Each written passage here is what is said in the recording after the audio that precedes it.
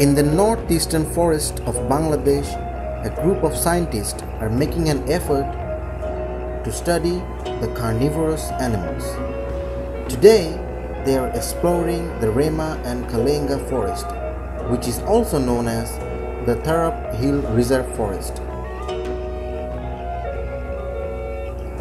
The search for the carnivorous animals is not an easy task.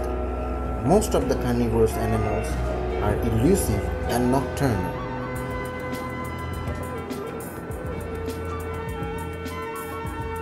To find the animals, our group of scientists have to use modern technologies such as camera traps. In a few days, our group of scientists set up some advanced camera traps with infrared vision and motion detection. If there is any movement within the field of view of these cameras, it will automatically start recording.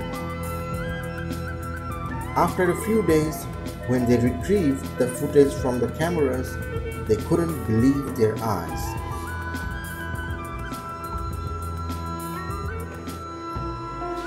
They have found a family of small clawed otters. Previously, the small clawed otters were only known to occur at the Sundarbans in the southwest of Bangladesh.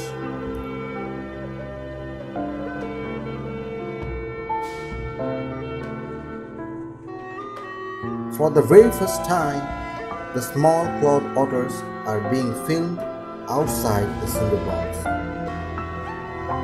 The camera traps has shown that there is at least 30 individuals living in these northeastern forests.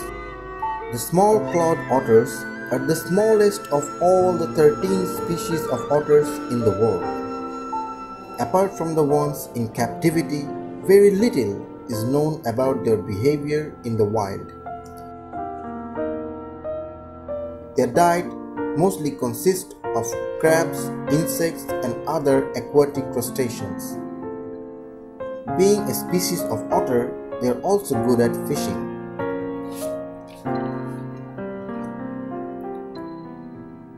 The small clawed otters are categorized as vulnerable by the IUCN. Their population around the world is on a steep decline. Studies have shown that the small clawed otters population has globally declined by 30% in the past 30 years. They also estimated another 40% population decline by 2070. The biggest threat to the small clawed otter population are habitat loss, pollution, hunting, poaching, and etc.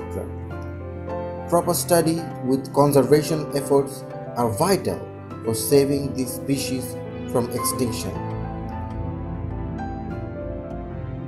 As humans, it is our responsibility to save our planet along with all of its inhabitants in order to conserve Mother Nature's diversity of life.